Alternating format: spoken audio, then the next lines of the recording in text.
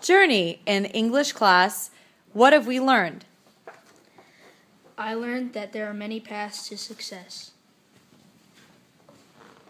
A journey is like a road that never ends. I learned how to identify predicates. I have learned that my hard work can and will lead to my success. I've learned that people come and go, but memories are forever. I've learned that a journey can have many bumps in the road, but there's always a smooth path. I've learned about thesis statements. I learned that there are a lot of perspectives in a story. I learned that English class is always an adventure. I learned how to read better, write better, and appreciate writing. I learned that if I set a goal for myself and strive to achieve it, I will eventually reach my goal.